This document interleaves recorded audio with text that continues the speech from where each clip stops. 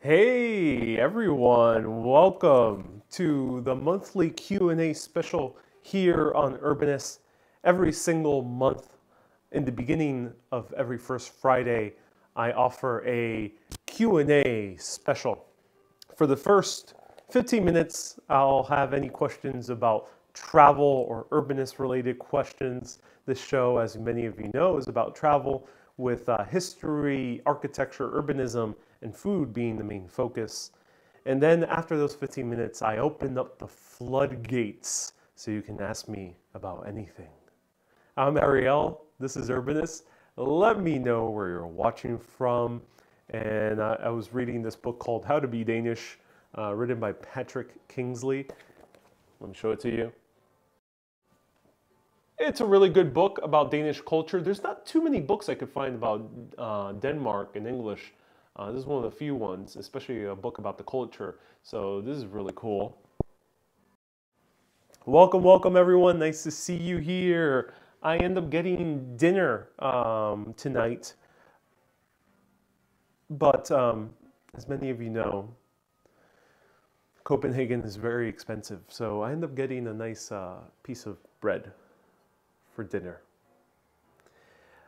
I am lucky enough to make a nice living from what I do. I'm very grateful. Every day I don't miss a time thinking how grateful I am that I can entertain people around the world by offering them armchair travel so you can see the world from the comfort of your own phone. But Denmark is pushing my limits in terms of the budget that I have. So I'm going to enjoy a nice piece of bread for dinner tonight. Oh yeah.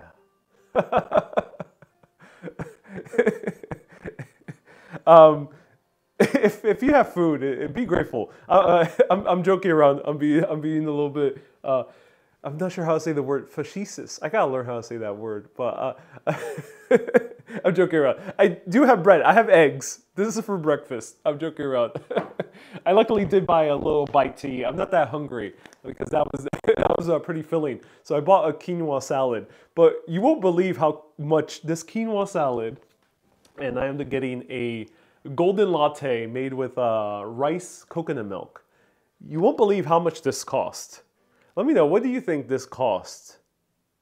In New York, I would tell you this would cost about $12. What do you think? This little salad, quinoa with some veggies, some garbanzos, which are chickpeas, and goji berries. A lot of people are guessing correct. Yeah, about $20. A little bit less than $20. Yep, $20. Which was actually the best deal I can find here in Denmark. There were things far more expensive than that. Kay says, I'll send you some butter for the bread. Thank you so much, Kay. Thank you so much. So yeah, Denmark is pushing my limits in terms of my budget. I spend a lot of money today in the food and in the postcards and things like that. So for the first 15 minutes, feel free to ask me anything about travel, about urbanist, and then I'll open up the floodgates to anything. So Doreen says, why are things so expensive? I think one of the aspects is that Denmark is a very rich country, but you have to take into account that Denmark is not that big of a country. So I think that might be one of the reasons people here are paid really well. I think Norway's more expensive than Denmark. I've heard horror stories about Norway being a gorgeous... The audio's crackling, says Ron.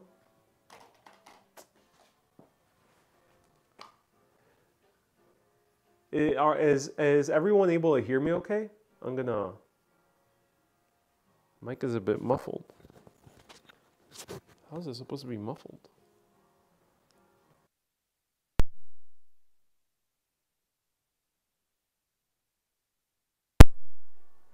All right. Does that work? It's crackling. Why? I've been having such bad luck with live streaming these past few days. and my tripod is also broken. So let me know if you hear me now clearly. So I'm using the DJI mic. Problem with the DJI mic, it's a beautiful microphone. It's much smaller than the Rode Wireless Go, and the receiver hooks up directly into my phone, which is awesome. No wiring, but the mics lose quality sometimes out of nowhere because of frequencies or whatnot.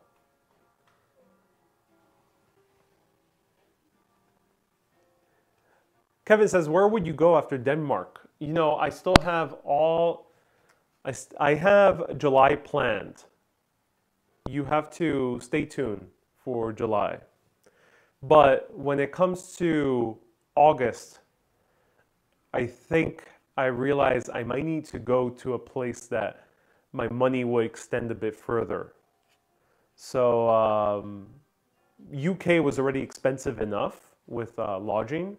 I paid for the group trip, which everyone knows I paid $2,800, give or take, for that group trip, which was a good deal, I would say. It's crackling again. Let me know if you're hearing crackling. I'm not sure why. Why would there be crackling? Why doesn't my mic work as normal? All right, I'm gonna see if this works better. Let me know. There's interference. I'm not. What? Where is the interference coming from? Oh my God, ladies and gentlemen. Technology. Tammany says it only hears. You only hear crackling when you put it behind you. I buy these expensive microphones and they provide so many issues. Mirna says, clear sound where you are at.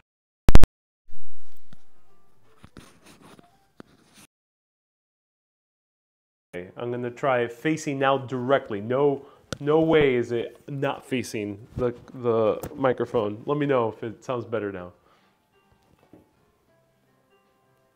The mic cable is pinched. It might be. These labs are sensitive.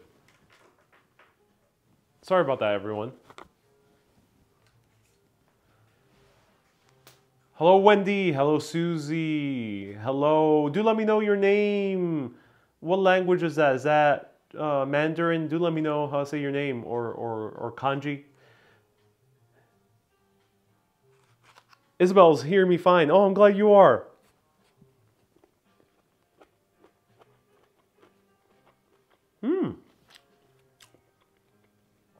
Good. Wow.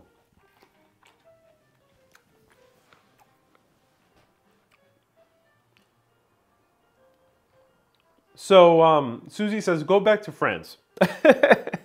Yeah, so in August, more dill, says Tammany. Yeah, this has more dill. A lot of dill. I like dill. This one's a bit more reasonable amount of dill. Too much dill makes me feel a little bit yucky, but that one's good. So, as I mentioned,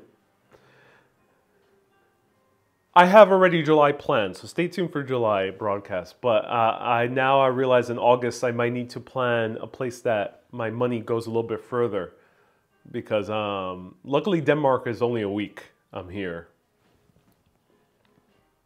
Eugene says, "Are you going to Ireland next?" No Ireland in the plan. Pink Lady says, "Love the shirt and just got your Paris postcard, which is a perfect timing because I plan on adding my Urbanist scrapbook today since I just got pics printed from your Paris trip." Hey, Susu! That should be Susu, right? Susu, thank you so much for tuning in. Susu's making like a cool Urbanist scrapbook. Maybe one day I'll show it to you. Susu, maybe we'll meet up one day in Bensonhurst so you can show the Urbanist public the beautiful scrapbook. But that's awesome. That's really cool. Alexander says, go to Barcelona. And Susie says, I got your postcard next to Kay's on my fridge. Oh, cool. Kay gave you a postcard. That's awesome. Irás a Puerto Rico? Asks Kevin. So Kevin asks, are you going to Puerto Rico? Tú sabes, yo quiero ir a Puerto Rico. Estoy bien tentado ahora mismo pronto a ir a Puerto Rico, porque a mí es un país tan bellísimo que sería bien bueno enseñarlo en videos en vivo. Ahora mismo no, porque voy a quedarme aquí en Europa 2 meses más, pero mejor voy a Puerto Rico pronto. Puede ser.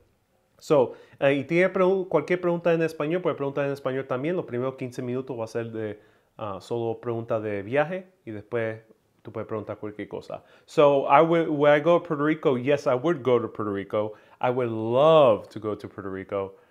It's such a beautiful country, and I'm very tempted to go soon. Not for these next 2 months because I'm doing Europe for the next 2 months, but yeah, maybe Puerto Rico soon. Trish says, did your family ever meet up with you in your travels?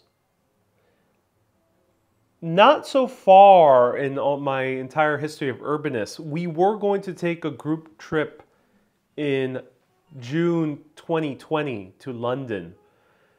And unfortunately, the pandemic, so all those plans were canceled. And I was going to do videos whilst my family was in London as well, and I was spending time with them. I did go to Puerto Rico. So Puerto Rico, you met one family member in Puerto Rico. You met my cousin, Larissa. Book. Some of those videos are posted to the Urbanist bonus. So I have like a second YouTube, I have like 3 YouTube channels. My personal one, Ariel Vieira, where I post like music videos that I've made or short films. Urbanist Bonus is the other channel. And that's where I post, I have posted older live videos that predate me starting live videos on YouTube in 2020. And part of that was going to Puerto Rico. And I did hang out with family. And my cousin Larissa was featured in like 3 live videos, which was fun. Hey, Susie says, I watched some of your PR videos with my mom and she loved them. Oh, I'm so glad your mom loved the Puerto Rico live videos. That's awesome to hear. Yeah, Puerto Rico is such a gorgeous, gorgeous country. So I plan to go soon. Do you plan on crashing another wedding photo trip? Do you plan on crashing another wedding, says Thomas. I would love to. That would be awesome. So Chris is referring to last year when I crashed a wedding in Santorini. It was awesome. It was a wedding between a couple in New York and New Jersey that had Greek roots. Well, one of them had Greek roots. The other one was Jewish. And they got married in Santorini.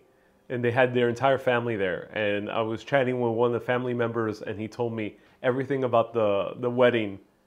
And it was really cool. And I just like kind of walked with them. And the priest blessed me as I passed by him. The Greek Orthodox priest. So yeah, it was a really, really fun video. So you could refer to that video last year.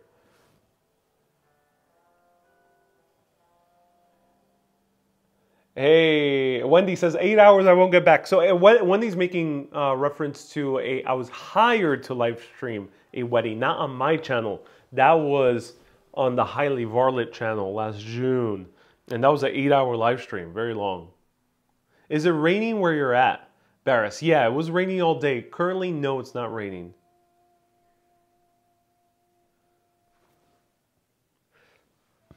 Hello everyone. Nice to see you here. Hello, Joe. Welcome. She had been, Susie says your mom hadn't been in Puerto Rico since a teenager. Oh, that's a shame, Susie. I'm curious. I've had quite a bit of Puerto Rican followers based in America, and a good portion of them haven't visited Puerto Rico in years. I'm curious as to why. It's so close, and if you are next to a major airport, it's not that expensive. I think flights should be like $200. So I'm very curious. Let me know if any Puerto Rican viewers are tuning in. Let me know Why haven't you visited Puerto Rico in a while? Clash of YouTuber Titans in Santorini, said George. Was there another YouTuber in Santorini at the time? Any other ridiculous priced items you can mention as Q&A? $5. It was a little bit more. $5.75 per stamp, international postcard stamp, which is insanely expensive. Postcards, the cheapest ones, the like run-of-the-mill ones, are $1 or a little bit more, $1.25.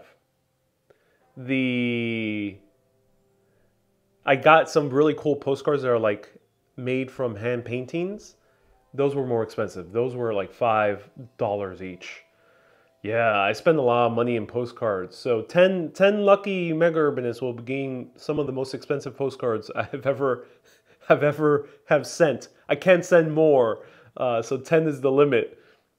And I'm gonna pick people at random. So if you get a postcard, please cherish that postcard.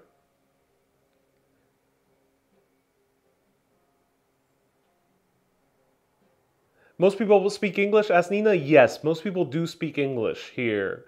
The majority of people are very proficient in English. For example, I had brunch.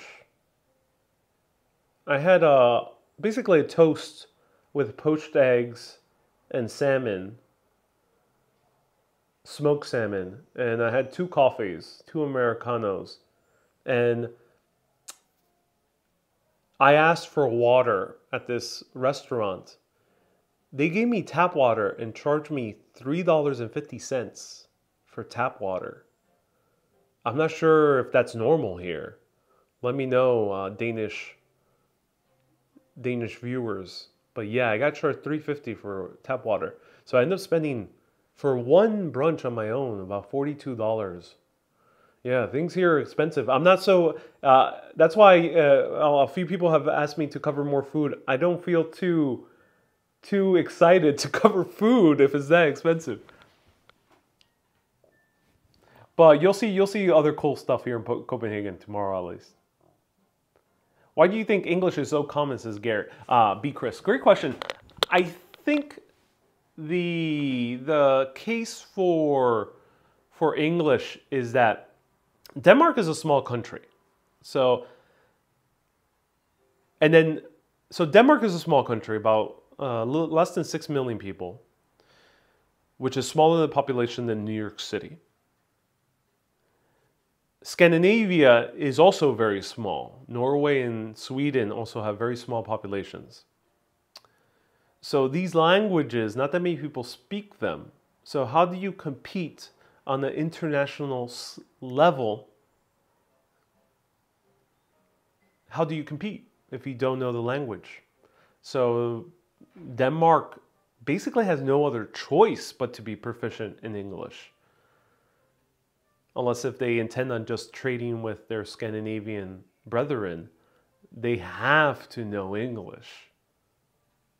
So I think that's why everyone does learn English in order to compete in commerce on a global scale, and then also for pop culture, for movies. There's a whole host of industries that require at least one lingua franca, as they say, one common language to be spoken.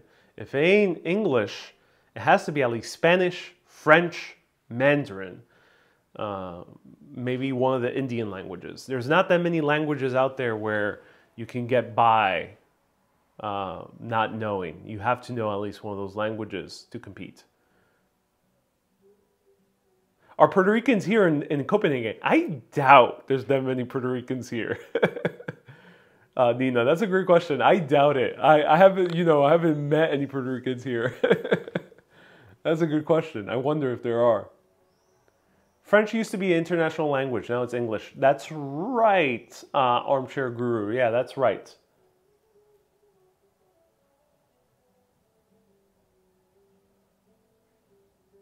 Are you going to Amsterdam to sample the oregano? See how it is compared to Seattle. So Tammany, full disclosure, I did not sample smoking oregano in Seattle. I sampled eating gummies in Seattle. They were some of the best I've ever had in Seattle. I don't know, Amsterdam, if it ends up being covered in this trip, has to compete with the gummies of Seattle. They were excellent. Some of the best I've ever had.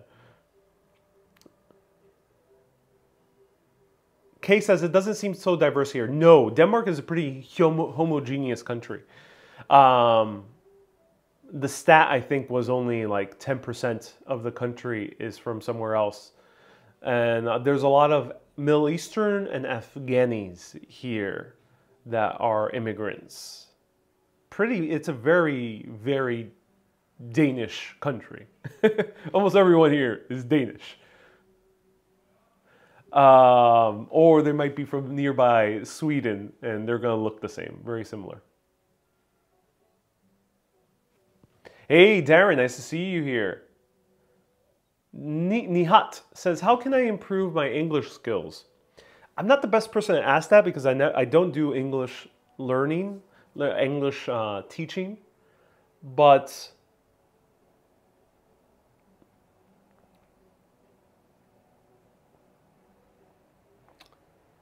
the way I learn other languages is by Duolingo, and the other way I learn languages is by YouTube videos. So Nihat, search YouTube or Duolingo. There's so many channels out there that teach English. So many. And if you want to learn, you can find someone who's your style and your pace. It helps significantly going head first into an English-speaking environment. I say this because when I went to Italy, I had to learn a little bit of Italian. Now, I'm not so good at Italian, but if I were to spend a few months in Italy, I have the feeling that I would get much more proficient in Italian. Same thing with France. I would get more proficient in French. It might be a little bit harder if the language is very different. So I would say I would have a harder time here in Denmark learning Danish. The Dog Chapel says a bottle of water costs €5. The most expensive bottle of water I've spent so far is $3.25 here in Denmark. So yeah, things here are expensive. Hey, Darlene says, I enjoyed the boat ride. Oh, I'm so glad you do. That's awesome to hear. Ariel, you need to go food shopping and do your own cooking. We can all come for dinner. Susie, unfortunately, grocery shopping is not less expensive. You save a little bit, but not too much. Yeah, you save a little bit, but not too much. I end up doing some small shopping when I first got here, first night, because I got here just after 10 p.m. So most places, almost everywhere was closed for food. So I had to go to the nearby grocery store and buy something quick. So I ended up making myself a toast with salmon and avocado.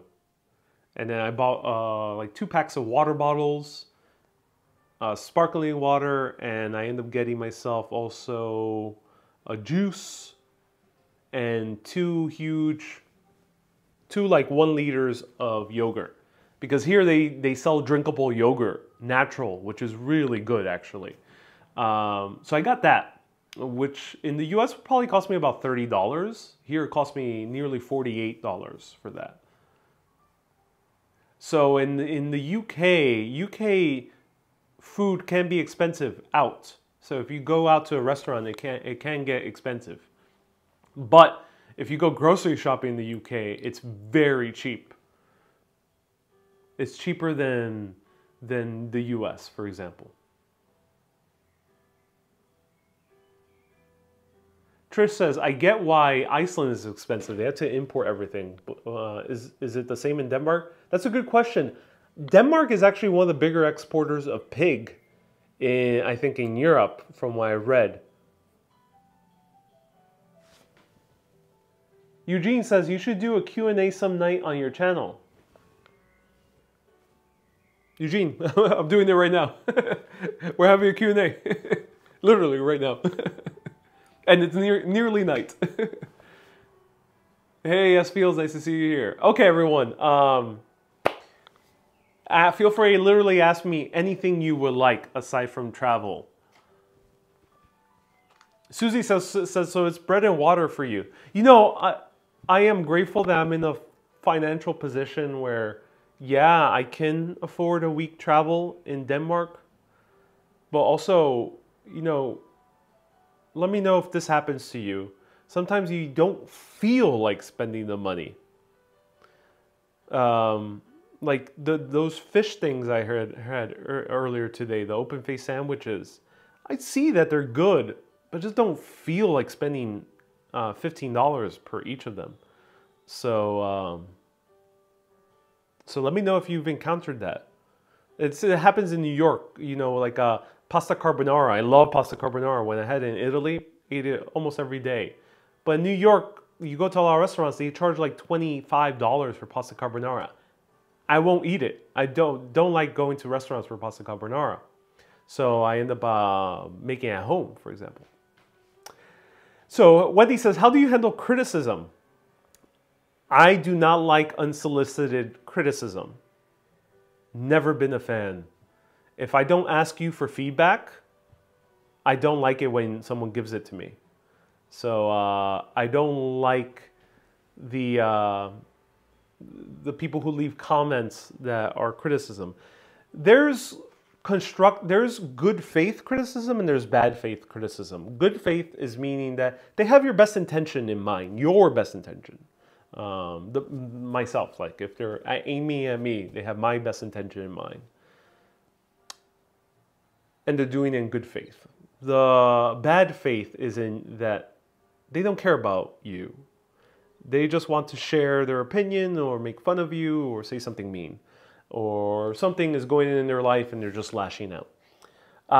When it comes to good faith criticisms, I appreciate if someone has a nice criticism or a nice piece of feedback. It is nice. Thank you. I appreciate that. But it's still my choice whether I want to read it or not. And it's still my choice whether I want to respond to it or not. So I've had a few instances where someone has given me good faith criticism and I did not respond. And then they said, hey, why didn't you respond? I gave you this. Why are you not grateful? If you give someone a gift, it's their choice to accept it or not. And I like to say this also to everyone out there. You don't owe anyone anything. You can be a decent human being. You can be a kind human being. But you don't owe anyone anything. From the perspective of someone who does entertainment, I don't owe anyone a message back. Unless if I'm doing a live video where it is an interactive kind of thing, it's for the live video. But after the live video, I don't owe anyone a message back. I don't owe anyone to meet up with them. I don't owe anyone anything else. I don't owe anyone a response on the comment. I am happy to sometimes respond to comments and respond to messages and sometimes meet up with cool viewers, but I don't owe anyone anything. You have to keep that. I've noticed this happening a lot in the world. People like to make others feel guilty for not wanting to do something. There's a lot of guilt tripping in this world, and guilt tripping is probably one of the worst things I think anyone could do in a verbal way. It's not nice. If you're not getting what you want from someone, let it go. Angie says boundaries are important. They are. They are. Vlad says, you really know how to give advice on boundaries. And this applies to travel. There are some cities more than others, like New York, for example. A lot of people will come up to you and make you feel bad if you don't give them money, make you feel bad if you don't stop to give them directions, make you feel bad if you don't stop to, I don't know, do whatever. Sometimes people are mentally unstable, so it's not coherent why they want your attention. You don't owe anyone anything.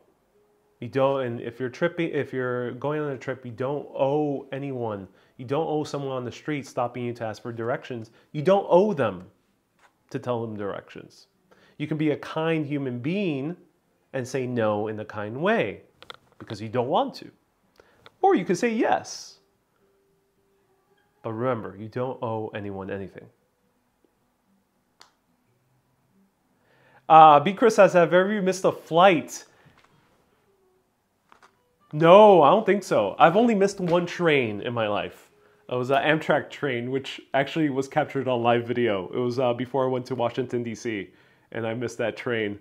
But luckily, they gave me the next train out.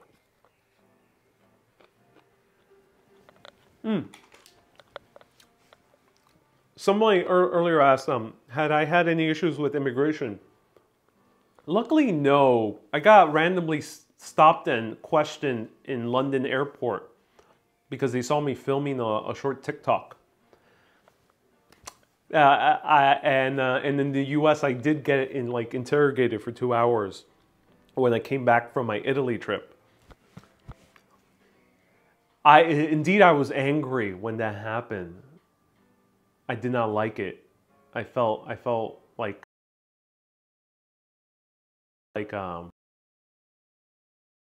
the enemy. But I'm very glad that the people in the borders all around the world are doing their job. There's a lot of people in the world that don't have your best interest at heart, or don't have your country's interest at heart, or your city's interest at heart. And we do have to give our thanks and hold gratitude for those border officers, the integrous ones, the ones who do their job with integrity, not the ones who are trying to bribe you or give you a hard time for giving you a hard time, but the integrous ones. And there's many countries around the world. A lot of the law enforcement has integrity. We have to give our thanks to that, to the border patrols, to law enforcement. In the US, it's like the FBI. We have to give thanks to the FBI. They keep us safe. People all around the world in the military, we have to give our thanks to those people. We sometimes take it for granted, but you have to realize, as an American, a North American, Canadian, Mexican, as someone in Western Europe, we've had unprecedented peace for nearly a century at this point. A little bit less than a century, but many decades. That is a miracle, if anything. And we have to deeply hold in gratitude, because there is unfortunately a pattern in the world that, as I mentioned earlier, there's a lot of people who guilt trip others. I've noticed that this happens on a societal level.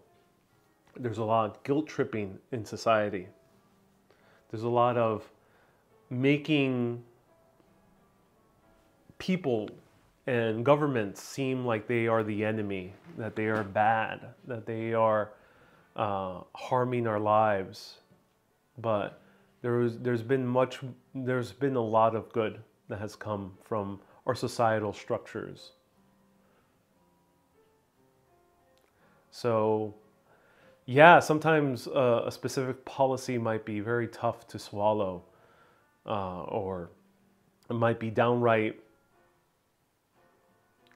unfair, but the way to better our world is not to fight fire with fire, is not to throw gasoline onto the fire so it rages and burns everything around us.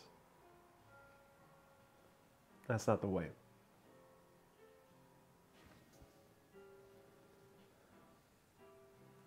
Hey, Susie says, I hope you're not going to bed hungry. No, I'm not. No. This is more than enough. I'm actually really full from those open-faced sandwiches. Your thoughts on the importance of assertive communication as opposed to passive-aggressive or combination thereof, says DS. Oh, that's a good question. I've been going through this quite a bit. I'm actually glad I'm here in Denmark because, as I mentioned, Denmark, the Danish are a very straightforward culture. They don't kind of BS. They tell you how they feel, which might be a little bit shocking if you are American. And if they don't like what you're doing, they'll tell you, I don't like it. Personally, but I've read a lot about it. Actually, I've encountered it with colleagues that I have because I've worked with Danish companies before. So I've encountered this before. There's some downsides, but the upside of that type of directness is that you don't put yourself in the position where you end up starting to hold a grudge or start fomenting resentment because you did not express how you felt at that moment. So there's a lot of times in our lives where we really disagree with what someone did to us or what someone said to us or how someone treated us. And rather than say how we felt, not in a way to angrily lash out or to sob or to, not to make a show, but we did not express our feeling or discontent. And so since we didn't express it, we allow it to fester. And what happens when you leave a piece of fruit out and about, you just let it be, it ends up starting to ferment, it ends up starting to degrade. And same thing happens with our feelings. If we don't acknowledge them, they start fermenting. They start becoming rotten.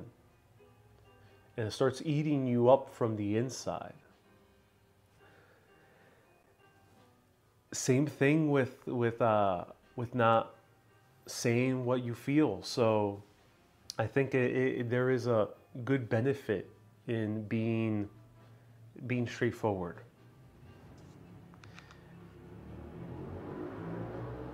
There is a difference with bluntness. So bluntness can be used not in the best interest of someone else. Bluntness can be used to just kind of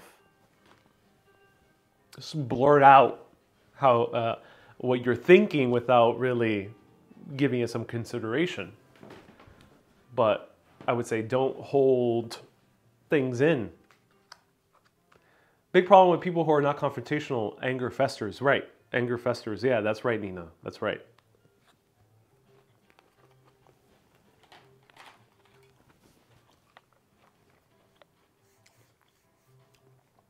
Can you say sometimes? Happy. Yeah, I'm very happy with my life. I'm very happy with what I do. I'm very happy with who I am. I'm very happy for the people I have in my life. I think it's very important to not feel obligated to smile all the time. This is something that us Americans go through that the Danish don't have an issue with. I can tell. But us Americans, we kind of look down upon if someone's not smiling. We kind of assume that they're in a terrible state, that they are angry, that they are discontent for some reason. and we get nervous or we get self-conscious when we don't see someone smiling. But the thing is, the downside of that American smiliness is that it's not always genuine. So disingenuously smiling actually does more harm than good. It makes you feel bad when you're disingenuously smiling. So I've noticed, I've learned to kind of move beyond that habit. So if you see my earlier videos, I'm smiling a whole lot, but sometimes I'm disingenuously smiling. Not out of, I don't want to deceive anyone, but it just means that I was just smiling either out of nervousness, I was smiling out of uncomfortableness, awkwardness. I was just smiling because that was the default that I learned from a young age growing up. But as time has gone by, I've learned to stop doing that. So sometimes I'm not smiling. People are like, "Oh, are you okay, Ariel?" It's like, no, I'm okay. Are you, any plans to come to Chicago? Says Nikki. No, not at the moment. I had a pretty crazy experience in Chicago. Kind of scared me away from that city. Watch my Airbnb tour of Chicago. Do you know some words in Danish? No, just hey and tak.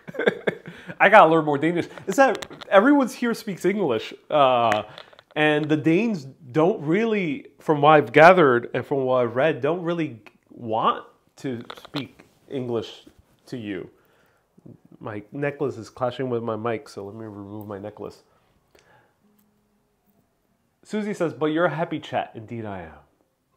Thank you so much, Susie. So I gotta remove my necklace because it was clashing with my mic. But I ended up getting this beautiful, beautiful necklace of Our Lady of Guadalupe from Portobello Road in London.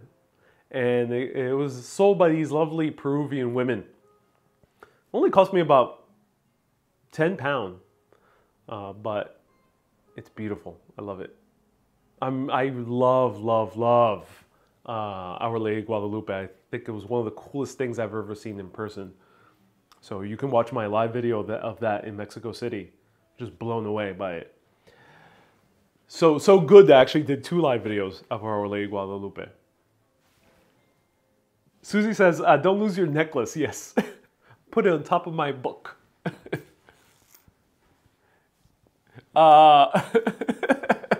S. Fields and a few other people were saying, are you trying to hypnotize us? No, I'm not trying to hypnotize you. But you are feeling very relaxed. You're feeling nice and soft.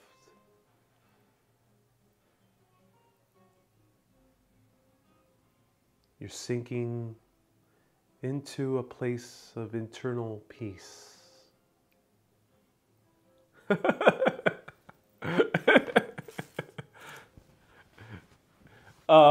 What about the bracelet? There's no special meaning to the bracelet. I ended up getting it from a company called Miansai in New York City. They're really cool. Nina says, you will contribute stars. Someone earlier asked me, Isabel says, I'm driving. No, Isabel. Please do that. Hopefully you're not watching. You're only listening. Joe says, I was hypnotized with Ariel a year ago. Danny says, where are you from? New York City. From Puerto Rico. Raised in New York. Why do I suddenly feel like donating 1 million stars, says Angie. Yeah, Angie. Yeah. Nicole says, don't scare me. S. Fields, how are you doing? Hope you're doing well. Any preconceptions of Denmark that were different when you arrived? Asked Ron. Yeah, great question. I thought the Danish were going to be very serious. The Danish are indeed straightforward. I definitely have noticed that. and there's not much chit chat at all. But the Danes do smile. I thought this was going to be a country where I wasn't going to see too many smiles, casually walking around. Even walking around, people are just smiling. So I do get smiles, even more so than some other countries, even more so than France, for example, or Italy. More people are more smiley in the streets. It's very fascinating. What is the main points of truth by Dr. David Hawkins? Asked Anthony. Anthony's asking about a book I'm reading called Truth versus Falsehood by David Hawkins. Susie says, it's good to hear you giggle. I'm glad. Wait until I cackle. That's when things will get wild. Anthony asks, what's the book I'm reading?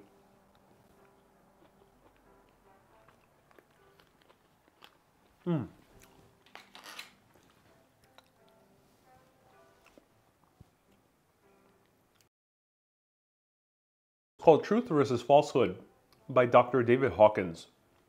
Been really obsessed with his work. He's a therapist. Is he a therapist? I think, yeah, he is a therapist. He is a therapist that teaches about spirituality. And he, according to his own scientific methods, he has found a way to discern between truth and falsehood. It's very complicated. This conversation, even to have it, will take a long time. But in essence, he in the book, he gives a sense of what is true in this world and what is false in this world. What gives you energy and what drains you of energy. And it has been very deeply illuminating because, to be very brief in this, the premise of a lot of spiritual literature from anywhere around the world is that from our human perspective, we see things linearly. So time to us is linear. We are experiencing A to B to C to D. But for example, if you were to draw two lines on a paper, one point to another point, from the perspective of that point, you will just see one other dot. So put yourself in the flat perspective, you only see one other dot.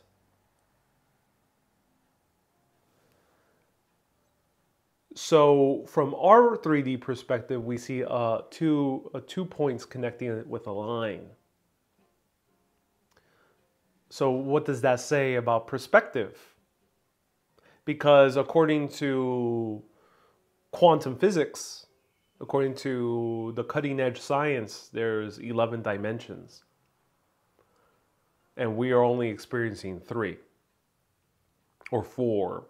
It gets a little bit complicated, but we're experiencing 3 to 4 dimensions. Length, width, height, and time. So how does life look from a higher dimension, a higher perspective? It's not linear. All time can be seen at once.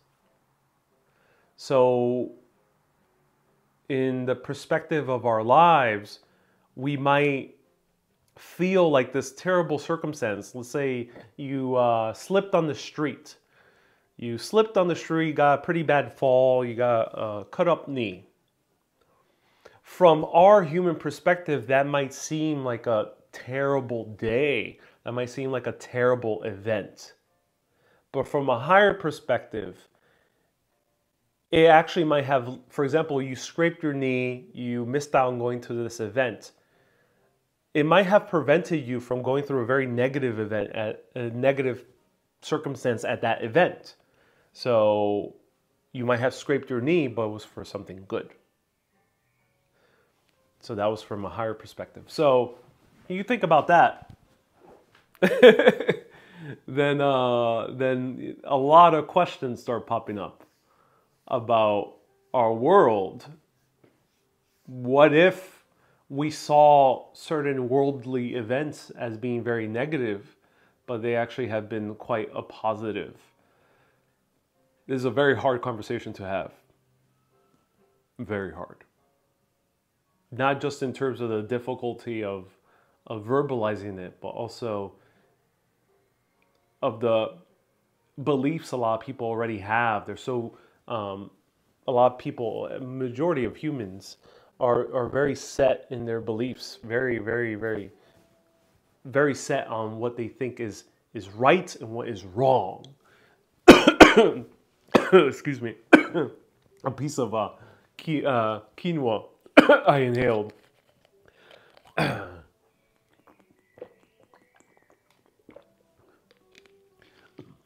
Oh my God, I inhaled a piece of quinoa. Don't inhale quinoa, ladies and gentlemen. So a lot of people are set on their beliefs.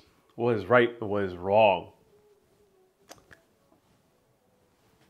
And sometimes it's hard to have any conversation that doesn't clash with those beliefs.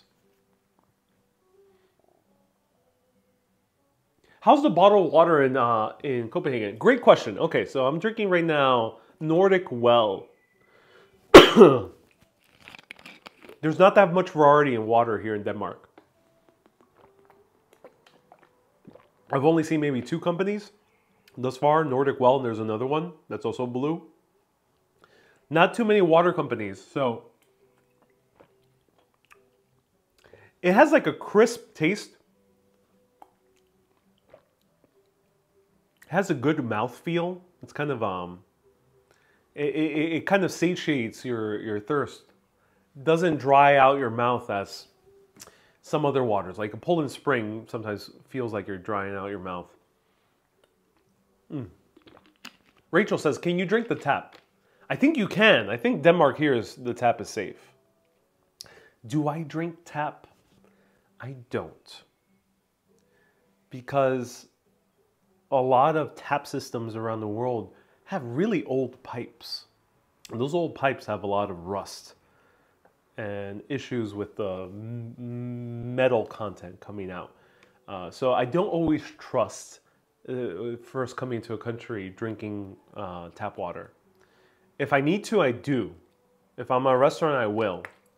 But if I have the chance to buy good, affordable bottled water from a spring, mineral water, that's not distilled or tap water, tap water tends not to have any minerals, I tend to drink bottled water. John says, you're a smart man, never drink tap. Yeah. And think about this. A lot of people say, oh, but you're spending on water. Why are you spending money on water? Water is the most core drink in your life. It's more important than anything, any other liquid. People spend $10 on a beer in New York, $3, €3 in many parts of Europe. Here is €5. Why not spend $1, €1 here, maximum €2 on the good water? To me, it makes more sense to buy good water. All right, I'm gonna drink this golden milk. Got some golden milk, some turmeric latte made with bananas and rice milk and coconut milk. Bought from that market we visited earlier. Let's try it out.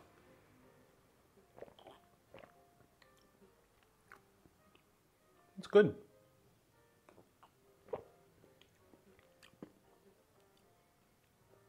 Oh, that has mango.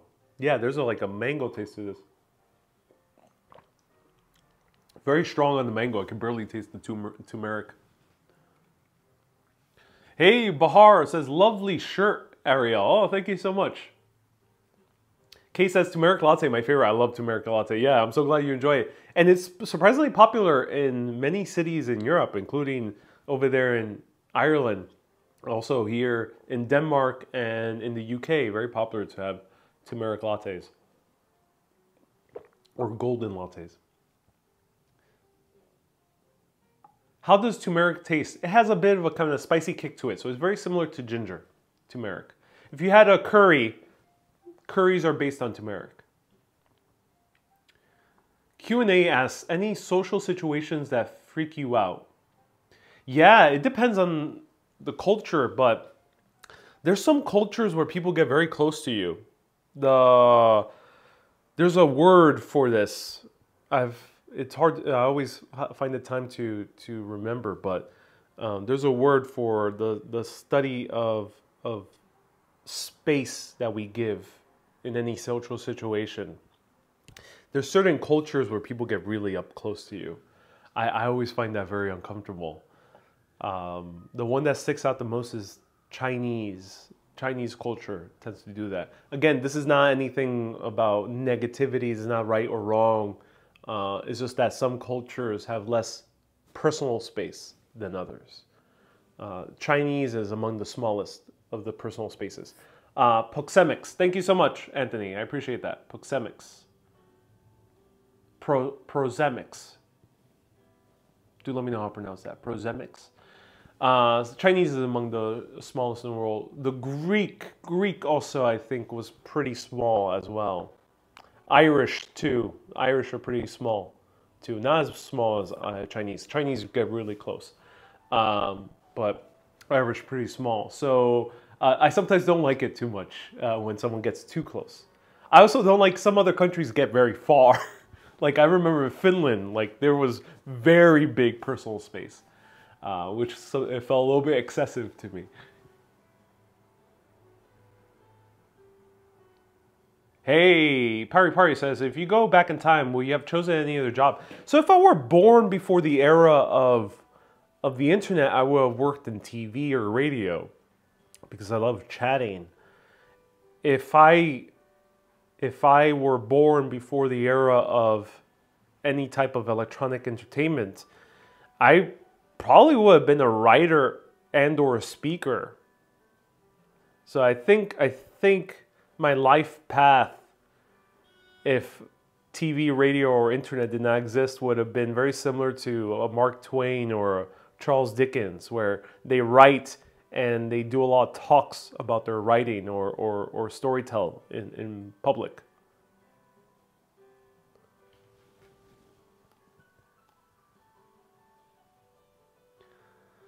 Angie says, yeah, I used to work in college campus and personal space was always interesting in the fall when international students showed up for the first time. Yes, yes, indeed, yeah.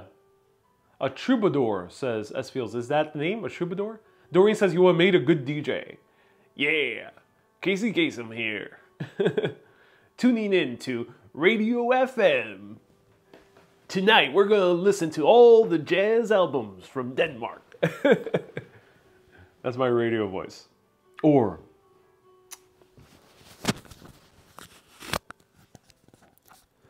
welcome to NPR. Today we're going to discuss Nigerian economics and its impact on black hole theories. We're going to interview people from all around the world today on NPR. Anthony says, what about your music taste? You're listening to a little bit right now. I love jazz. This is like a copyright-free jazz.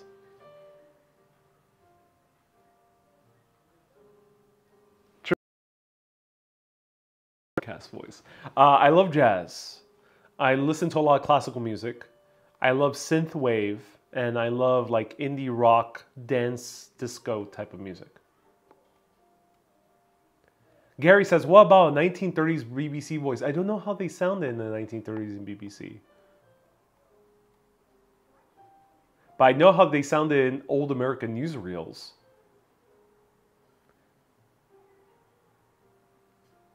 That one's a bit harder to say.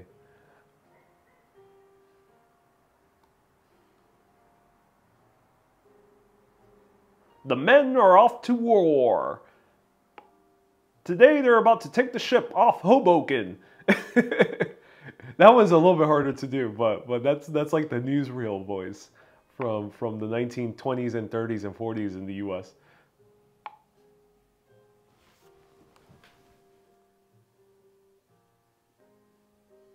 Ron says, what was your last Google search? You don't want to know, Ron. I don't even know. I think I searched Tivoli Gardens. That was something I searched.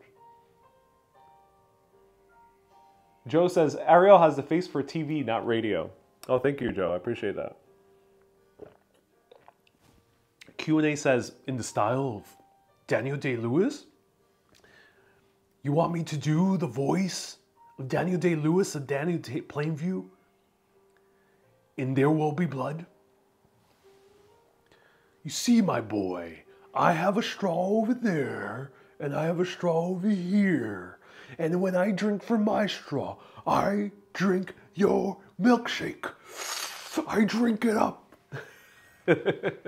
That's my There Will Be Blood impression. It was the main character played by Daniel Day-Lewis. He won an Oscar for it. One of my favorite movies. Really great movie. Susie says, you would have been Orson Welles, starting in the radio and then doing films. I think so, yeah. I really admire Orson Welles' career path.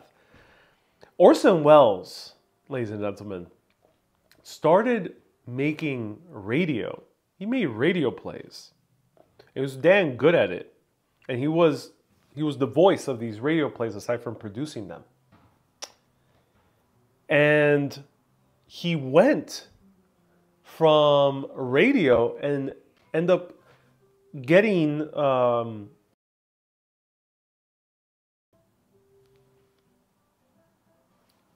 what was Orson Welles' first film? It was only in his mid-20s. What was Orson Welles' first film in his mid-20s? Coming straight from radio. Well, Orson Welles ended up making the greatest movie of all time. Or at least a lot of people call it the greatest movie of all time. Citizen Kane. Straight out, like, first movie ever made. I really admire that. I would love to have half of the success that Orson Welles had in his first film. I haven't directed a full feature-length film yet, but I do intend on doing so. So maybe I'll get as lucky as Orson Welles. That would be cool. Just straight off the bat from live video on YouTube and TikToks to making some of the most American classic film ever. Ladies and gentlemen, if that happens, you're all witness. Tamo says, what kind of films do you want to make? Epic sci-fi action films. And a cartoon film. And I want to make a love story that takes place in the multiverse. Yes. Orson Welles was brilliant. Great magician too. Oh yeah, Joe. F is for Fake is probably one of the better movies about filmmaking and storytelling in general. F is for Fake. Highly recommend it. I've learned a lot from that film. Ariel, you already have a captive audience. I'm glad.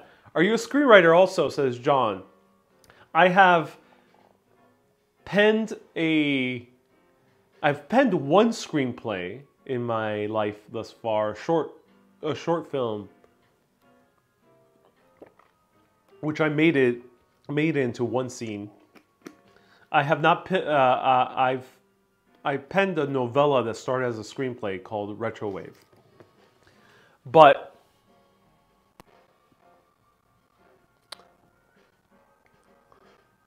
I really love writing. I've started writing already at this point 12 years ago, 13 years ago. I started writing a lot.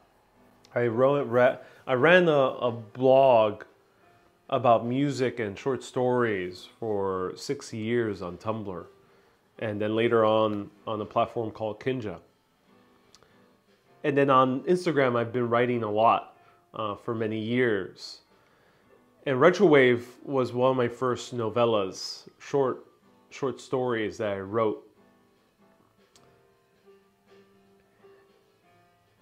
And I've come to a point, and I've said this many times before, but now I feel even more and more and more that itch to write a film. I'm in the point right now at this very moment in time that I'm trying to figure out how to give my best in live video and in TikToks while having time to write. I've never been the best multitasker. I like really focusing on one thing at a time. In the past many years, past 6 years already, I've only focused really on my work here on Urbanist. Of course, I made albums and things like that, but it's all been for Urbanist. So I'm trying to figure out how I can do both. Or do I need to do both? Should I do both? I don't know. So this trip, I kind of planned it to write, but at the same time, there's so much time I need to spend on like finding SIM cards, sometimes researching, it depends on the city, getting to know the city either through research or experientially by wandering around. It's a lot of time. And then making TikToks, it requires editing. Those are the short videos on Facebook as well. It requires editing, and editing it might look like a simple 3-minute video, but those edits, especially the more elaborate ones, sometimes take hours. So it's a whole lot of work, and I gotta get to the places because my entire work online is about places. Like I go to places. I don't like doing stuff where I'm sitting down.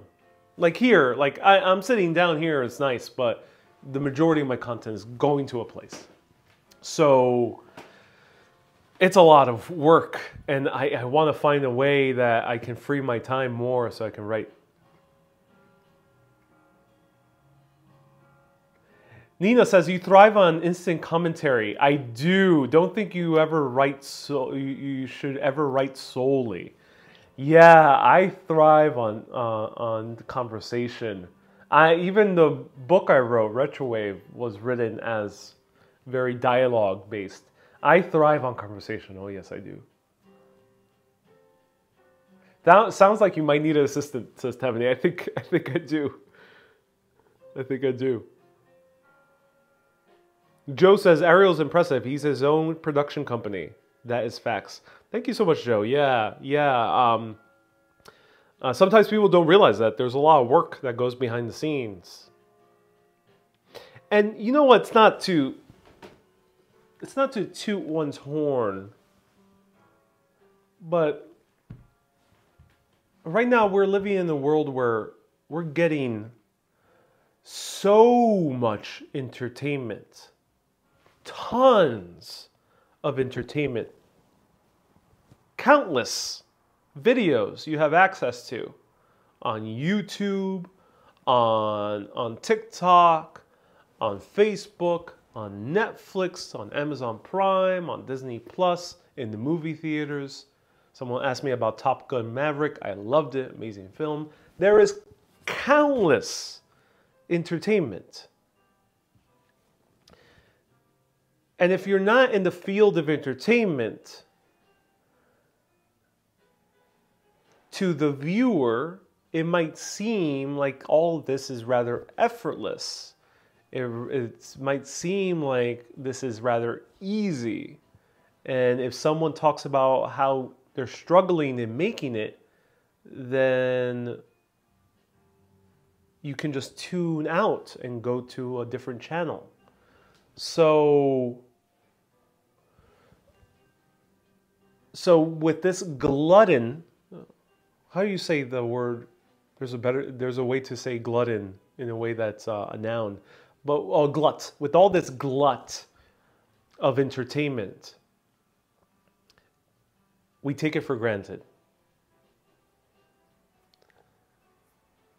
And this is what causes a lot of content creators, specifically, the ones that are not working in a set structure like Marvel films, like the Hollywood system. They already made a system. They already made systems, structures to guarantee that the machine keeps on running without anyone getting too tired out.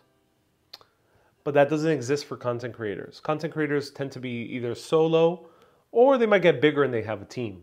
But there's not that many systems yet. So especially if you're solo, you don't know how to quite balance the different aspects. There is a lot of work involved. And unfortunately, a lot of content creators burn out because the audience doesn't quite understand the work that goes involved. So the work that goes into it. So there's less investment in the content. And yeah, you can blame the actual piece of entertainment saying, oh, it's not so entertaining enough for me to keep on tuning in. But also there's this aspect of if a content creator just falters slightly or the quality just slightly goes down because they might be, taking a little, the work is catching up to them, so they don't have too much time to do all the work. People just tune out. They never come back. And that kind of sucks. And that's why content creators burn out. So I think it's very important to emphasize that this is work. Just like a painting, just like engineering, just like a doctor, just like a musician, just like a farmer, just like a barista, just like a restaurateur. Any job, entertainment is a job just like any other. And it requires a lot of work. Some fields of entertainment requires more. The work is not so physical. A doctor has to work in learning all the aspects of human anatomy, so that's why their college career is long, their education is long. And then they actually, if you're a surgeon, you're actually working and doing surgery. So it's physical. Not always with entertainers is it always physical. So part of the live video process is I have to be fairly present and happy and relaxed in my own life in order to give you the best entertainment. Because if I'm tired out, if I am exhausted, if I have stuff that I'm struggling in my own life, it gets hard to give the most on camera. And in a way, I think that's why some television hosts are paid the big bucks. Actors are paid the big bucks because they end up providing entertainment that goes to millions, if not more, tens of millions, hundreds of millions of people. And they can't do that if they're living a hard life. It gets a lot difficult. So they get to be paid well. An actor is paid so well that they can generally live a pretty calm life aside from the dangers of fame. Aside from that, they can live a pretty calm life, pretty comfortable life. And some of them do a good job of giving great entertainment with all that money that they receive. So, like every time you see George Clooney's paid a bunch, and he definitely makes money other ways, but he's paid a bunch in his own movies. But every time you see George Clooney on screen, he shines. He's amazing. And I think that's the part of entertainment that also kind of the general public may not fully grasp that something interesting. Adam, thank you so much for tuning in. You need someone for all the administrative stuff, says Nicole. I think I do. I just, even learning how to manage someone is work. Yeah, of course I'm willing to do the work, but it's work. It's work nonetheless. Unfortunately, it's hard to hire people because, as I mentioned with trying to work with a camera person, it's hard to get a camera person. There's some people out there who, if I want to not spend too much money, I would have to hire someone not so experienced, and that requires a whole lot of teaching, a whole lot of training. And then if I were to hire someone who is experienced, they might be a little bit too set on their ways. So I'm spending a lot of money for not too much flexibility.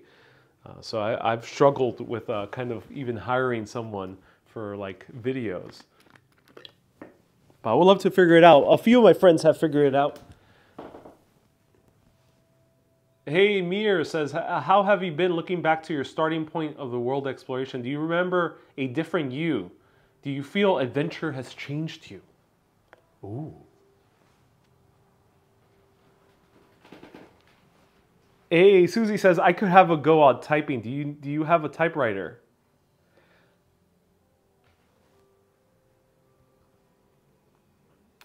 We have had a few great questions. Let me answer the first question about changing. Mir asked a question, have I changed? Yeah, I think I have. You see my travels on Urbanist, and I've learned a lot about history. I've learned a lot about different cultures, which has illuminated about my own cultural quirks. You know, I grew up in a Puerto Rican family, raised in New York, so obviously I grew up with those cultures. And as I mentioned with like the smiliness, I've learned about those that kind of tendencies that one does almost unconsciously. So it has been very illuminating. A lot of people are saying goodbye. Where's everyone going? Wendy says, good to see you. Hey, Wendy, nice to see you. So yes. Did the live stream like crash? Are people still here? Let me know. So yeah, the travel has changed me in those regards. And then the other regard it has changed me, it has made me learn that I can do a lot of stuff on my own. It's been a good pleasure to travel solo because I've learned that I can do a lot of things on my own. I can figure out the trains in the country I don't know the language. I can figure out how to go to a restaurant if I don't know the language, or the cultural nuances. And it's nice to know that you can work your way around the world and not just in your own bubble. That's nice. ABX Girl, thank you so much for tuning in. So Susie asked, do you have a typewriter? Do you need a typewriter? So, Isabel says, still here with you. Oh, thank you so much for tuning in, Isabel. Thank you everyone so much for tuning in. Do I need a typewriter? Yeah, so what's her name? Trying to think about the writer's name. So they're the famous writer. I think her first name is Bree. She ended up becoming very famous due to a TED Talk. And she is a psychologist. And she has become an international sensation since that TED Talk and writing a few books. If anyone knows who I'm talking about, do let me know the name in the comments.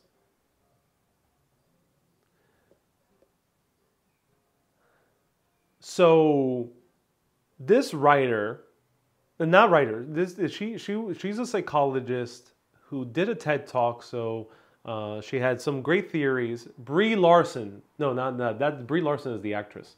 It's another woman. She ended up making this TED Talk that ended up becoming a massive hit. Brene Brown, thank you so much, Fawn. Brene Brown is her name. Brene Brown.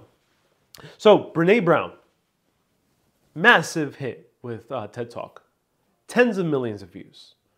Ended up getting a lot of speaking gigs from it and a lot of book deals. Thing is, Brene Brown ended up confiding in the woman who wrote Eat, Pray, Love. Remind me of her name. What's that woman's name again? Eat, Pray, Love writer. She ended up confiding in that writer. saying, hey, do you have any advice for writing? Because I don't know what to do. I don't like sitting down at the typewriter and writing. I find it so tedious. But obviously, she felt like she had enough stuff to write about. So Elizabeth Gilbert is her name. Elizabeth Gilbert, writer of Eat, Pray, Love, tells her, so when do those ideas come to you? How do you say them? Like when do the ideas flow the best? And Brene Brown said it obviously, like, yeah, when I was on stage, they all came flowing. And when I'm at the office, I have my assistant write the outlines for what I'm going to end up writing for the book. But when the moment I start sitting down to write the book, I get stuck. And Elizabeth Gilbert tells her, why don't you just get your assistant to write the book? Just you dictate it, like if you were doing a TED Talk. And Brene Brown decided to give it a shot. So she goes and she starts dictating the book to her assistant. And she was blown away when she comes back to Elizabeth Gilbert, said, oh my God, I'm basically done with the book because I wrote it she wrote it in essence because she was dictating, but she wrote the book so fast because she did it in that style. It was super easy. And then she ended up working with someone who was a little bit better at editing and everything. And what she would start to do is actually dictating on tape, and the person would write transcript. And that book came out and ended up becoming an international bestseller. And then Brene Brown now has like 4 or 5 international bestsellers. That's how she writes her books. And that was really eye-opening because I thought to myself, oh, wow. That's how I wrote my first screenplay. I co-wrote it with a friend of mine. And the way we co-wrote, she was very good at the laptop. And she was the one typing away. And there were many scenes in that screenplay where I just dictated them. And I loved writing like that. I started writing with another friend like that as well. It was so much fun.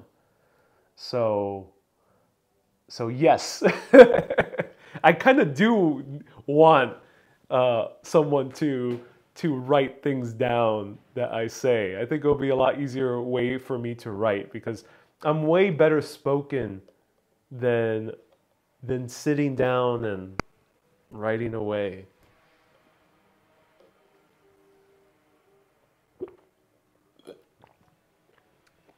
Wendy says, hypnotize me so I can marry you. Hey, Roy says, note to self, hire assistant. Yes. If I feel like if you want something done right, you have to do it yourself. Yeah, and the way you do, Susie. I mean, nothing in this world is done alone. And even solo jobs aren't really done alone. Even Beethoven needed someone to tune his piano.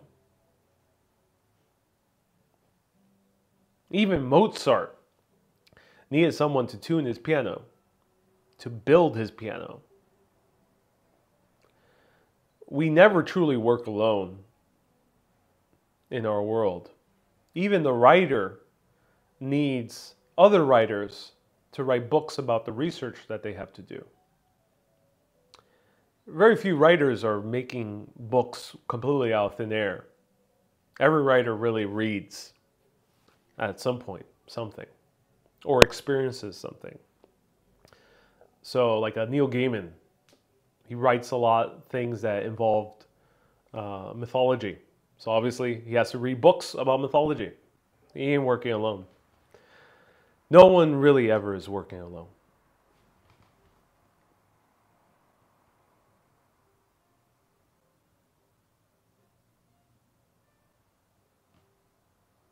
This is a great way to keep the flow,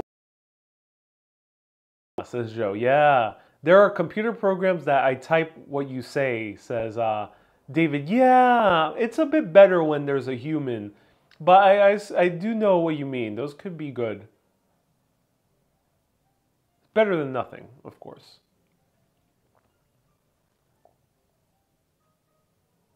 Hey, Dolores says, so glad you told us how you changed in your travels. Nice that you spoke about some of your vulnerabilities while traveling.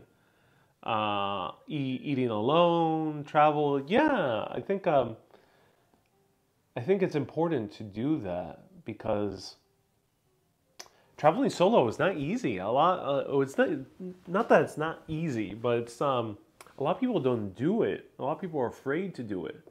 So I think it's better to give people a well-rounded perspective on the vulnerabilities of travel.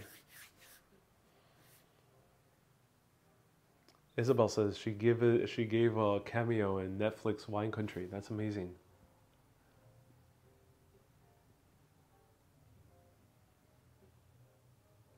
DS. See, DS is asking a question in good faith. Thank you so much. DS says, do you think you're too controlling or for assistant or sidekick? It's a legit question. I am not. I'm a bit of the opposite. I think that's been my struggle. Is I don't like dictating everything. And I've encountered a lot of people I've tried working with who need dictation on everything. How to move the camera, where to move the camera, what to say, how to say it, how to edit, where to edit. Yeah, I've encountered a lot of that. I don't like doing that. I like people who can make their own decisions, not just technically, but artistically too. So that's what I mean when hiring a cameraman, a camera person. I would love to have a camera person that can act as a co-host, but can make their own decisions. I remember working with a camera person before. I told them, move the camera any way you would like. And they did not. The camera was stuck on me the entire time. And that is, it's not necessarily laziness. It's a lack of artistry. And I don't want to dictate the artistry to someone else. So I am not like a Stanley Kubrick who dictates, or a James Cameron who would dictate every single element.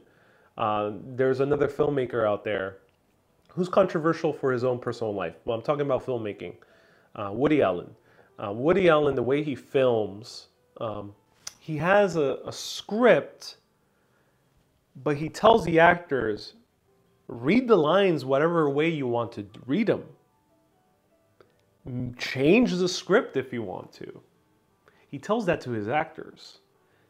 A lot of actors have said that they're freaked out working with him because it's too much freedom. And for a filmmaker like him, and there's other filmmakers like him, but that's the example that pops into my head, it sometimes works really well, and sometimes it sucks. He's made a movie a year. Some of them are timeless classics. Some of them are complete flops. And it's because of that freedom. Some people can't handle it. Some actors completely falter at having that much freedom. So that I think that's where I kind of struggle trying to hire people out. Though it worked out for me in the soundtracks. When I made the music, I told the people, this is what I'm inspired by. This is the type of sound I would like. And then later on, when I made a few songs, use parts of this song, use that part of that song, and make something new out of it based on this, this, and that. And I let them have their own creative freedom. The majority of the people who I worked with the soundtracks, with the musics that I made, they did an excellent job. Didn't need to oversight, didn't need to give them too much input. But for example, I hired someone to do one of the artworks for the album, and they wanted exhaustive detail. That I had to cancel that job. I couldn't work with them because they weren't taking any initiative to do something themselves. They wanted everything to be dictated. And I was like, I can't. I'm not going to tell you how to draw it. Another guy who works like that is Steve Jobs. Steve Jobs was a guy who really knew what he wanted, but at the same time, he wanted you to do it on your own way and do it efficiently. And that freaked a lot of people out because it's a lot of responsibility. Steve Jobs did not dictate how you would do something, but he expected you to do it and do it with a lot of artistry.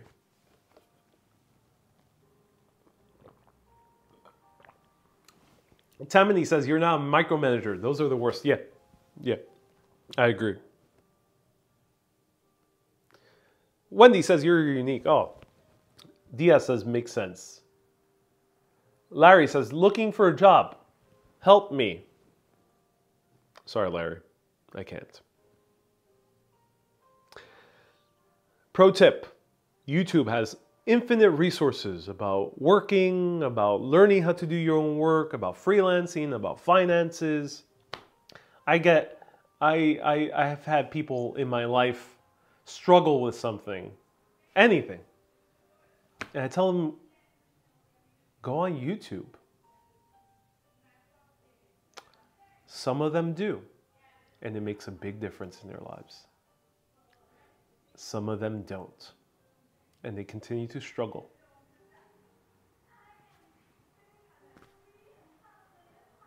Often, to make any change in our lives takes a little bit of initiative. Hard work is not the best way of thinking about it. In the beginning, or maybe in certain points of your life, yes, you will need to grind a bit. But what is more powerful is to unleash your curiosity, to learn. And then by learning, you can apply those learnings. So if you're struggling in anything, any part of your life, maybe trying to find a job, maybe trying to find a career, maybe learning a new language, maybe moving to a new place, maybe something in your family, maybe some emotional issues, maybe this, that, the list goes on. There's videos about all of it. All of it. So many videos. You could literally learn about anything on YouTube. And it's free for the majority of people all around the world. If you have access to the internet, be immensely grateful for the amazing access you have to all the world's knowledge. Now, all of those videos are going to be always helpful. Some of them might outright lead you to the wrong direction. So that takes discernment. But you have all of it. Use it. Doreen says, you're already there. You found your niche. That is great to know on YouTube, but the hardest part is executing ideas, says John. You can find videos about execution. About executing ideas. You can find videos about how to execute a project. Oh yes. You can find videos about every single aspect of making a project and bringing it out into fruition. The problem is not the execution of the project. The problem is your desire to act upon making it happen. As I mentioned, it's not always about hard work. It's about just doing something, showing up. Ella says, I learned how to take my dishwasher apart and fix it. Yes, let us know. What have you learned on YouTube? Let us know in the comments.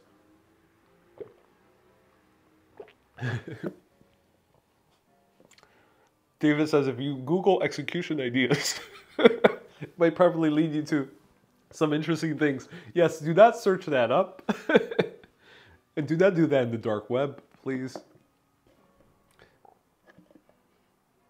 Gary says, first YouTube video I've ever learned was about elephants.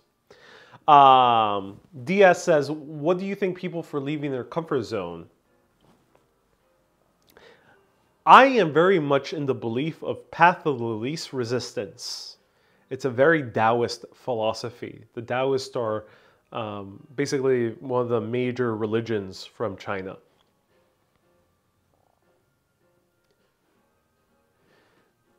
The point of taking the path of least resistance is that you flow better in life. It's not too hard. It's not too still. You're just flowing. It's good to flow. So, when it comes to coming out of your comfort zone, do it with the path of least resistance. Ask yourself whatever that is. It's going to be different for everyone. But what was the path of least resistance to me? 6 years ago, I wanted to do videos.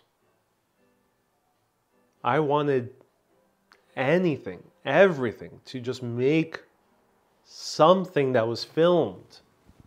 And I tried a bunch of things. I did a short film, as I mentioned earlier. That one did not amount to too much, but it was a nice experience. And I tried vlogging. Vlogging really pushed me in the comfort zone, and it was really uncomfortable. I did not like vlogging too much. And the moment that I did a live video and I saw those comments pop up, I said, oh, this is the way I'm going to vlog. This is the way I'm going to make a film. I didn't feel so comfortable jumping off the deep end 6 years ago to write a feature-length screenplay, try to gather friends and financing to make a movie. Of course, there are people who've done that. But it wasn't for me at that moment. It was a bit too out of my comfort zone. Vlogging was a bit too out of my comfort zone. Trying to talk in public to a big DSLR camera, because at that time, to vlog good quality, you had to use a big camera. It was out of my comfort zone. And I didn't want to push myself too much. I could have grinded through it. I could have hard work, I could have grinded. I could have pushed myself. But why go through that type of turmoil in your life when there's always an easier path? And to me, the easiest path was doing live video. It was something that made my job a lot more fun. It made making films a lot more fun at that moment in time. And since then, I've made soundtracks, I've made vlogs, I've edited vlogs, I've made a documentary, I've made a mini documentary that's on display in the museum.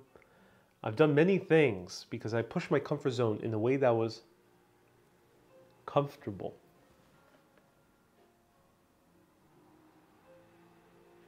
That's the way to push the comfort zone, is to do it comfortably. And once you do that, a lot more opportunities are going to pop up. So, for example, if it's traveling solo, and to anyone who might be out there, if traveling solo is out of your comfort zone, some of you might be easy to visit your friend in Paris, if you have a friend in Paris. That might be the easiest way to just get out there and just travel on your own. You won't be traveling fully alone because you'll be meeting up with your friend or a family member. But that's a good step. It's an easy step. If you don't have a family member, if you don't have a friend or something like that, the situation is going to be different for everyone. But another example is if traveling solo is way out of your comfort zone, go to your nearest city. Stay there for a night or two. Stay there for a weekend. Explore that nearby city on your own. Don't go with a friend. Don't go with a family member. Go on your own. That way you can ease into it. Wendy says, I have family in Bermuda. Yeah, that's an easy way of doing it. Just go to Bermuda. On your own. Go to Bermuda.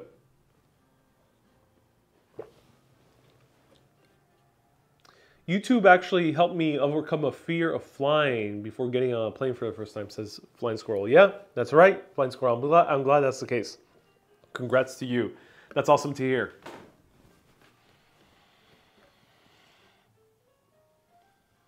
Warner says, can we interview Ariel? I mean, you already are in essence. You've been my top eight YouTubers for like 2 years. It's interesting to hear how hard it was for you to break the threshold of live. Yeah, Elizabeth, I'm honored to be among your top YouTubers. That's honored. I'm honored to hear that.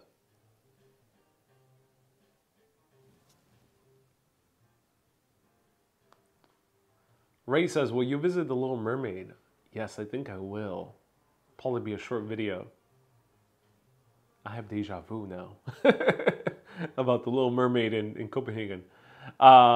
Gary says, where I work or soon not to work. They force everyone to do stuff with their comfort zones. Yeah, unfortunately, yeah. That's the case with corporate culture. Sometimes they just like they push you.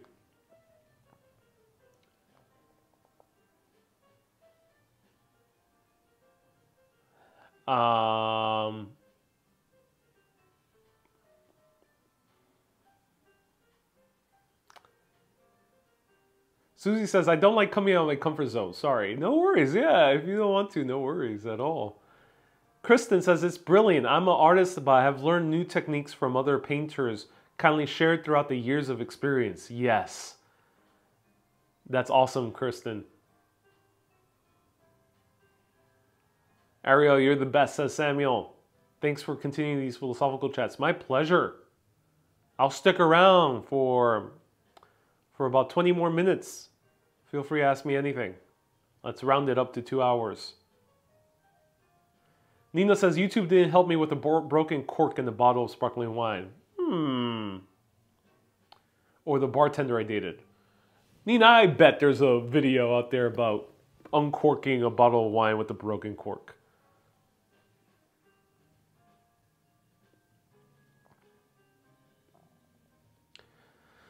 Susie says, what question would you not like to have be asked?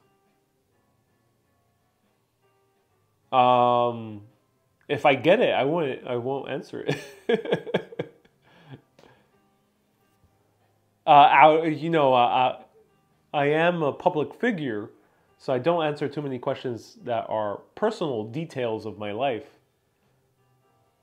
and exact locations. So, as a public figure, I don't answer those questions. Susie says his age, yeah, there'll come a point where if I get any more known, my age will be known. But yeah, I'm learning day by day how to be a public figure. Gary says, probably your PIN number for your credit card. Yeah, I wouldn't share that. I also don't like...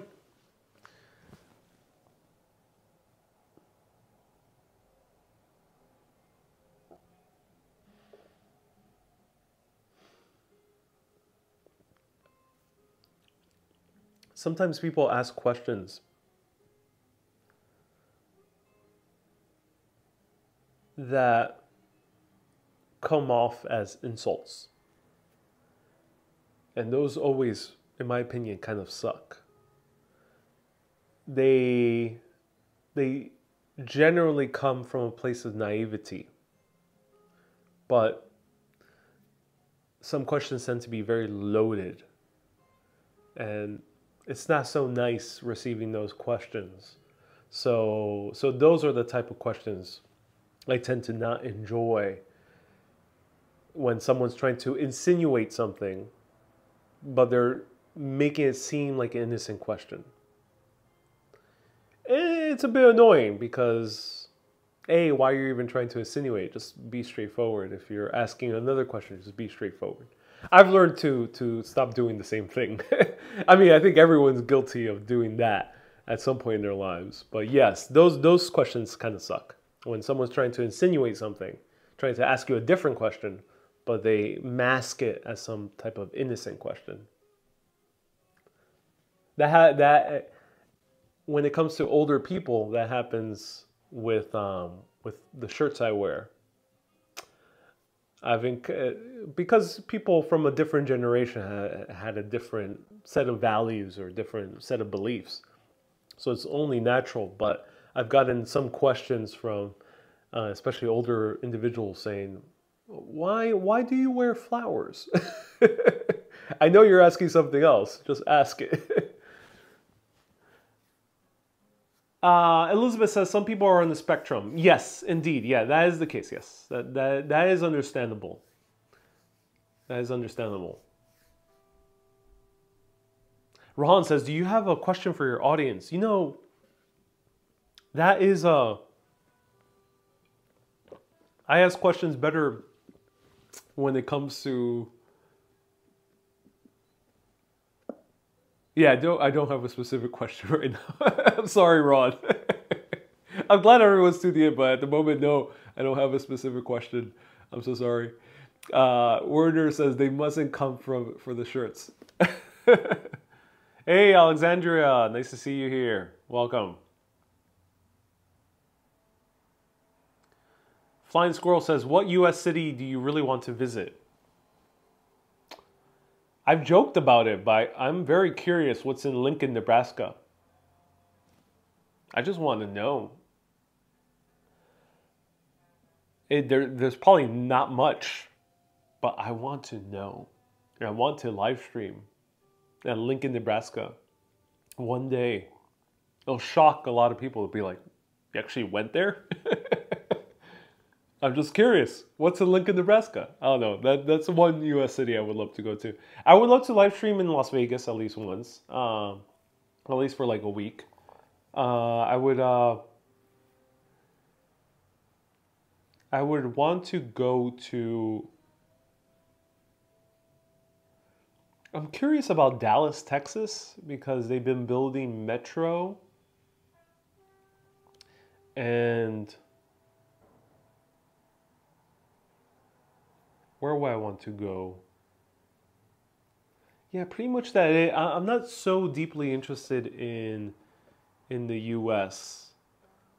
Again, as I mentioned many times, I love my country, but at this moment in my life, I'm not really that interested in visiting many places in the U.S. Susie says, I'm very worried you're not going to have enough to eat tomorrow. I will, Susie. I'm exaggerating. Yes, I can afford a bite to eat. Hot dogs are only $10. Yes, Susie, I'll be able to eat. I have enough food here. I have this bread, Susie. I have this bread. Bread. I think there's oil here. Yeah, I got some bread and oil, Susie. Don't worry. Unless it's Alaska. Yeah, I think Alaska would be cool.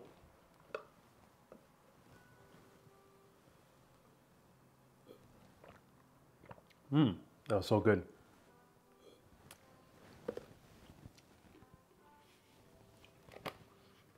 Street View can neutralize all questions raised by inspecting maps. Anthony, I'm not sure exactly what you're asking, but yeah, Street View is interesting. Street View, some things are blurred. Google had an issue doing Google Earth satellite view in Denmark because a lot of Danes have the tendency to sunbathe on their rooftops or on their balconies completely naked. We witnessed that yesterday on the jazz boat. There was a woman completely naked on one of the boats. So Google had the awkward position where they had to blur naked Danes on their rooftops during hot summer days when they were trying to do the satellite view photos. What about San Francisco? Oh yeah, I heard about so much crime in San Francisco, so it has turned me off, but I would love to go to San Francisco. Monkey, get yourself a pet monkey with a fez that puts it out to passersby to get some loose change. This is Gary. I'm a rich man in the U.S. Well, I'm not like rich, but here in Denmark, it can make any rich man feel poor.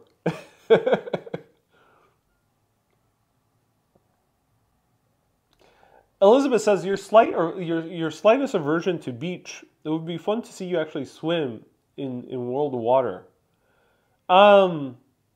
Not that I have a aversion to beaches. I just find them rather boring.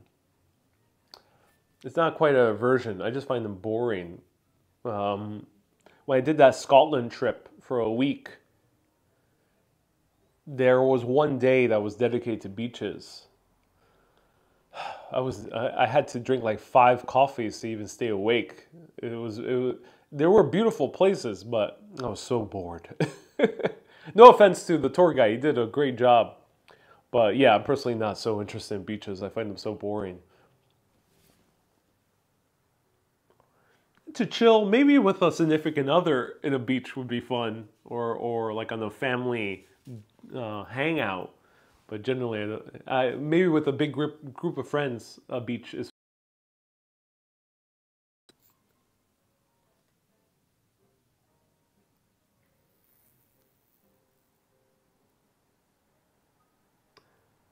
Wendy says, here for you for a few months, but here with you every time. Well, for at least a few months. Oh no, Wendy, what's that gonna happen for a few months? Kay says, I can only last on the beach for about 30 minutes and I get bored. Yeah, no. Is there a country that you have visited that you would never want to visit again? That's a good question. I've had the pleasure of visiting very nice places. I'm not super keen on going back to Madrid. I think a lot of people who've seen my show already know I'm not super fond of Madrid, Spain.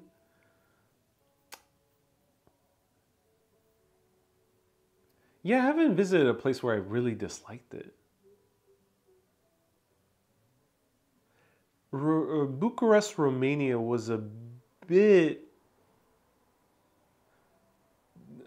There was a little bit of a.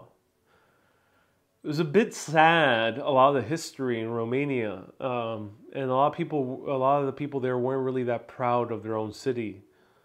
So it didn't make visiting it that deep of a pleasure because a lot of people. Almost everyone I met in Romania had a very negative opinion about Romania. Though, to me, initially, Bucharest seemed like a really nice city.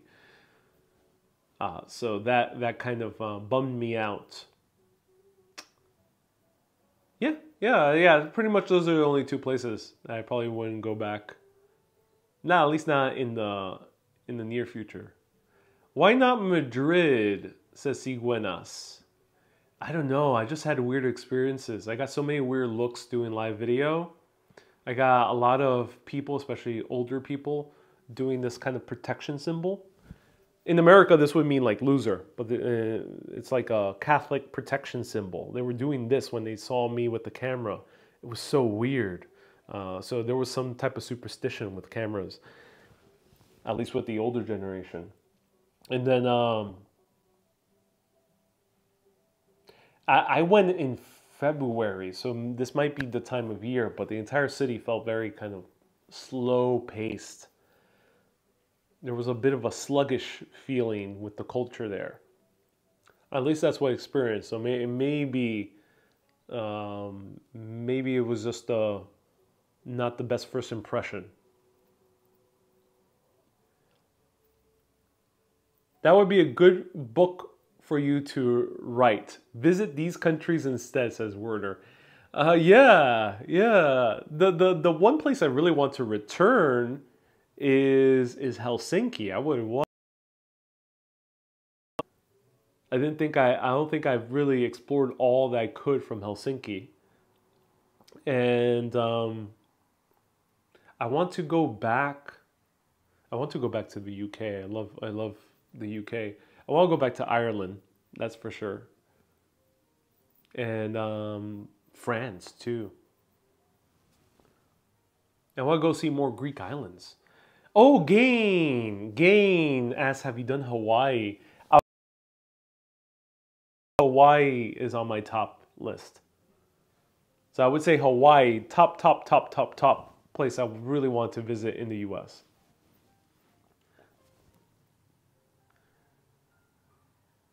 Crazy Syrup Guy says, I want to return to Spain to hang out with your girlfriend. Oh, yeah, I hope you do. You know, it's also very subjective whether a place is nice or not. There are places in the world where more objectively I would not advise people to travel to.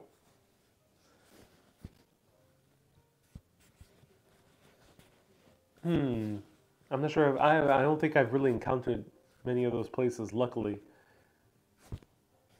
Yeah, I haven't encountered really those places, but I would assume I may encounter or could encounter places around the world where I would say more objectively, no, I don't recommend coming here. Um, but when it comes to liking a city or not really liking a city, it's very subjective.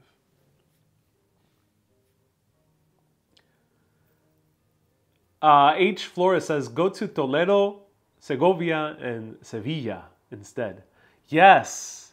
Yes, well, Spain is a very multicultural country, like the UK. So I will give Spain a second chance, especially maybe those other cultures of Barcelona and Sevilla and the south of Spain and Andalusia. Yeah. And for Sandaz says, thank you so much for the chat. My pleasure. All right, everyone. I'm sticking around for 7 more minutes. Feel free to ask me anything. Olga says yes. What about Disneyland? Just for history, says Gain Life. Yeah, I think I would, for making a video about history, I think I will go to Disneyland at least once in my life and do a video about it. Werner says, judge cities by their postcards. There are some cities that are amazing, what I call now postcard cities. There are great postcard cities out there. Not all of them are created equal. New York is one of the most fabulous cities to visit in the world. They kind of suck with postcards. There's very limited amount of postcards. Seattle, as I mentioned, Seattle is a very beautiful city. It's not the most engaging, fascinating. It is a very beautiful city. But Seattle has been one of the top postcard cities I've ever been to. The postcards available in Seattle were so unique and varied and interesting. Oh, that was a great postcard city. Paris is both a great city to visit and also a great postcard city. There's a few cities out there that are great postcard cities. Ireland, too, was another one. Had great postcards. Chicago sucked. Had almost 0 postcards. It was a fine city, but the postcards just sucked. It was a terrible postcard city. When is the Urbanist Cafe opening? You know, funnily enough, there's an Urbanist Cafe in Bucharest, Romania, which I did not manage to visit when I went to Romania. But I would love to open up an Urbanist Cafe at some point. Live stream in Wyoming. Maybe one day I will. Go Cheyenne Mountain. Maybe I'll get permission from the American military to do a inside tour of the underground bunker military base in Cheyenne Mountain, Wyoming.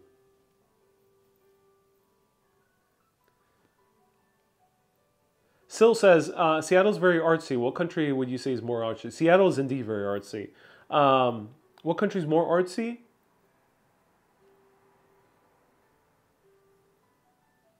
I mean, New York is already more very artsy. Maybe it might not have the best postcards, but it has amazing art. Paris is pretty artsy. I would say Bristol, England was very artsy. I featured it like for 2 days a few years ago.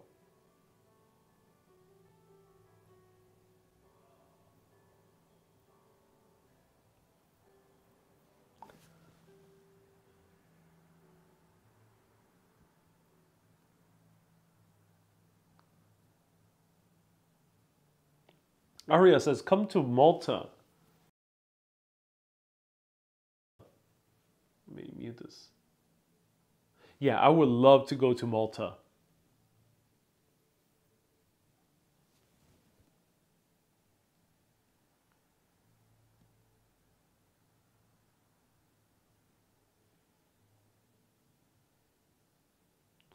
Is building Legos and not building a problem, says Very Sorti.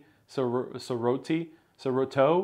Very Soroto says, is building Lego and not building a problem or that society has, or is it just me?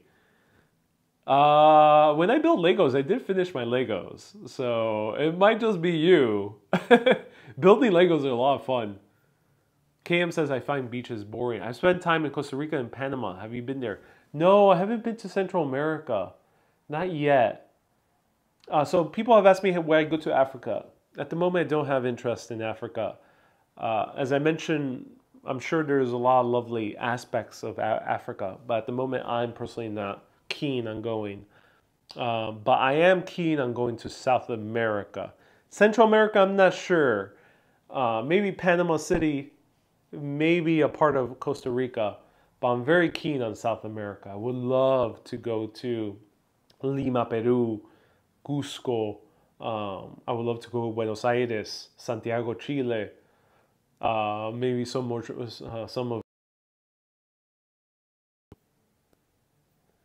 Jake says, have you been to Texas? Not yet, but I'm now more and more keen to check out Texas.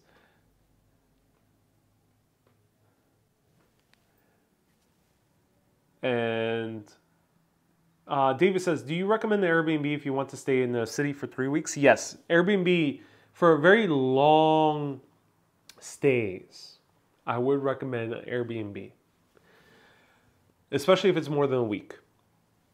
Week or less, it's very comfortable staying in a hotel if you can afford it. It depends on the city. Sometimes some cities, the hotel is a lot cheaper than Airbnb. But if you're staying for more than a week,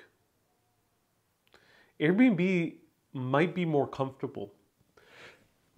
It will be more affordable, that's for sure, because there's good discounts on Airbnbs that are longer than a week or multiple weeks. But you'll also be in the neighborhood generally in many cities around the world. You'll be in the neighborhood where there will be more stuff happening, or you'll have the choice to be in the neighborhood where more stuff is happening. Problem is with hotels is that sometimes they are in neighborhoods where things get a little bit boring at night. Depends on the city, of course. So yeah, I think Airbnb, and it's also nice having a kitchen in case you need it. It's nice having a washer dryer. Many Airbnbs are out there. You can check if they have them. And they're generally more spacious. So it's nice for an extended stay. Did I stay in an Airbnb in Boston, says I'm sure Guru. I did stay in an Airbnb. I stayed Airbnb, there's some Airbnbs which are kind of professional Airbnbs. That means that their entire business is running Airbnbs. So it wasn't someone's home, like I am at right now. Right now, for this lodging, I won't be showing it on the video because it's someone's private home. So I don't want to invade on their privacy. But in Boston, I did stay in an Airbnb. It was very cheap when I went because it was right during the pandemic. And I stayed right at Beacon Hill, which is the richest neighborhood in all of America. And somehow I only spent $79 a night. It was awesome. Do you find them clean? Yes, the majority of Airbnbs are clean. You can always check the reviews. I don't stay at Airbnbs that don't have reviews, unless if I'm really desperate. I generally stay at Airbnbs with a bunch of good reviews. You can gauge whether it's going to be clean. I've not had an instance where it was unclean. There was one Airbnb in Greece, in Athens, that was great by all means, but unfortunately had a few cockroaches. Kind of sucked. I had to squash a few cockroaches. That kind of sucked because all the rest of the Airbnb was just amazing. It was a great Airbnb. I think it was not really fully in control of the Airbnb owner because that sometimes is more of a building issue. Are the Airbnb owners away now, says Susie? No, yeah, so the Airbnb I'm staying at is not shared with the owner. So the owner is not living on premise.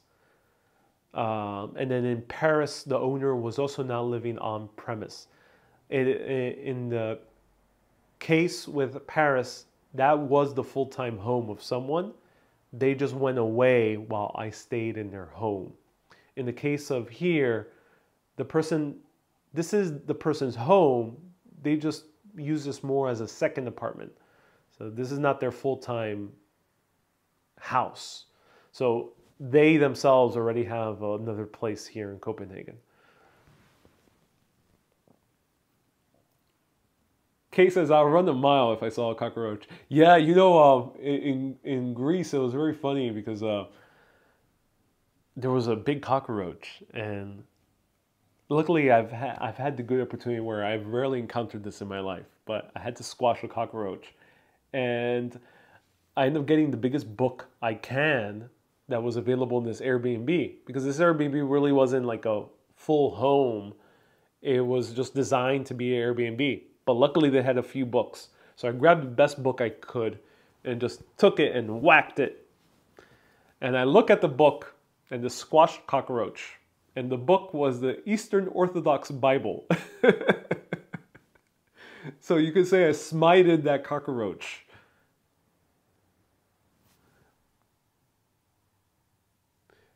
Ambrose says, is that why hotel rooms have Bibles? Maybe that's the reason. Don't go to Hawaii if you don't like large cockroaches. Yeah, you know, some places more than others you just have to deal with it. You know, some countries you have to deal with mosquitoes. Puerto Rico, parts of Paris, parts of New York, depending where you're staying. You have to deal with mosquitoes. It depends on the place. Yeah, fortunately, some places you have to deal with other creatures like the cockroach. Will you ever stay at Airbnb with the owner there? I only did once, David. It was very awkward because it was in Milan, and this was way before I ever started live videos. And I rented out an Airbnb that was listed as the entire home. So it said entire home.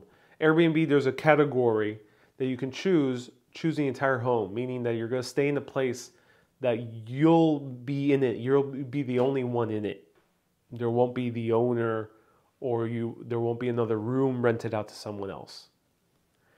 So this Airbnb, I rented it out thinking I was going to stay in this entire place. I was there I was traveling with a friend. And when we get there, the couple who's renting out the Airbnb greets us. And we end up finding out it's their home.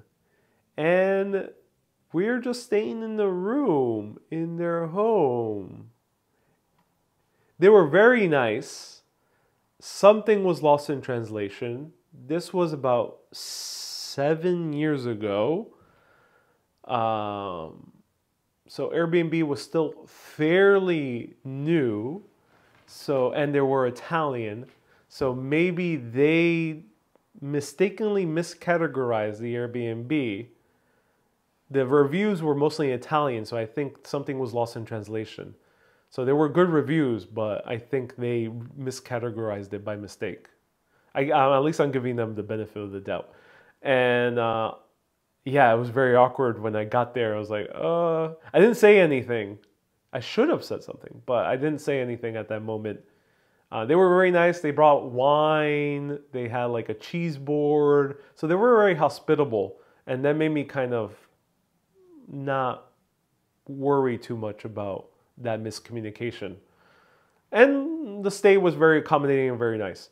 But yes, only once in my life I actually stayed in someone's home. I don't like it too much. I'd rather stay on my own. Or, you know, if I'm with a friend, I'd rather stay in an apartment that's the entire home. Or a hotel room. I don't like hostels too much. I don't like sharing a room with strangers. It's something I prefer not to do. If you have to do it, you have to do it. If you want to do it, that's awesome. But I prefer not to. Do you have to do the dishes? Yes, Susie. Here, of course, I have to do the dishes. And some Airbnbs, I have to water the plants. So in this case, I have to water the plants. There's a lot of plants here. And then the Paris one also had a lot of plants. So I have to water them.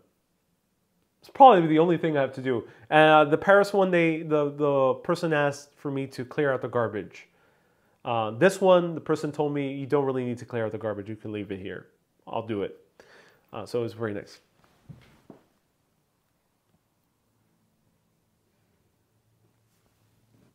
Anthony says, something just zoomed into my room. Oh no, Anthony. And I'm getting a flying bug coming into your room. Some said private bathroom and bedroom, says Susie. Yeah, sometimes it's just a bedroom with an en-suite bathroom, which means a private bathroom. Sometimes that's the case. If you're staying in an Airbnb that's actually a traditional B&B, that might be the case. Plants clean the air, says Susan. Yes, they do. Yeah, very clean air. I have to put this to the test because I don't really notice the difference between plants or no plants. Maybe I gotta like stay in a plant-filled apartment for a few weeks. Oh, is the plants that need a lot of light and heat? I don't think so. I don't think so. They're pretty much houseplants. Susie says, but many hostels you share a bathroom. You do, yes. So generally Airbnb is very accurate. I just had one instance in the past 7 years where there was a miscategorization. Do you ever sweep the room for cameras? Ask Q&A. I never felt like I had to do so. There was only one Airbnb. I forgot which one, where I felt like I needed to check if there were cameras. Because I'm not sure why I felt the need. I just got an intuition that I had to check for cameras. But no, generally it's okay. Generally you don't need to do that. You'll kind of get the sense if an Airbnb is shady to have cameras in the apartment. You'll kind of get the sense in the reviews. Again, it's something sometimes you might feel rather than know. So sometimes Airbnb owners might put a camera in front of the apartment, in front of their house. And I knew one who was very kind who does that. And she told me why she does that. And it was because this was in a place that is in this. This was in a city where there's a lot of partying that goes on, and a lot of people hold house parties.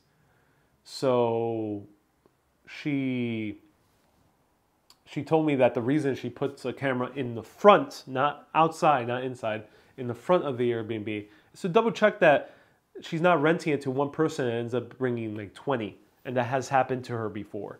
So that's why she put a camera and she had to report it to Airbnb saying, hey, they had a full party and they were not supposed to do that. That would be either a different price point or against the Airbnb owner's rules. How do you find the best places to stay? I read the reviews. I don't stay in places with no reviews.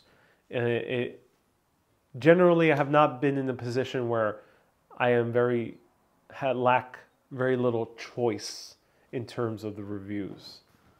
So, Wendy says, camera behind me. Yeah. Airbnb will forbid parties in houses. Yeah, I think that's generally what they do.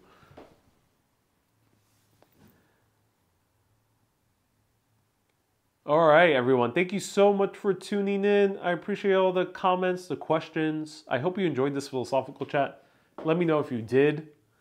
Let me know if you enjoyed chatting, enjoyed the questions. I will be back tomorrow at 3 p.m. for another video here in this beautiful country of Denmark. And then I'm off to other places. Next week, you'll be seeing a new location, a new place, somewhere far, far away in the European continent. Stay tuned. Enjoy the beer, says Mr. Bot. I got some water and some bread. Oh, yeah. Have a great day, everyone. Bye-bye. You will like and subscribe. See you tomorrow at 3 p.m. Danish time. Have a great day, everyone. Bye-bye.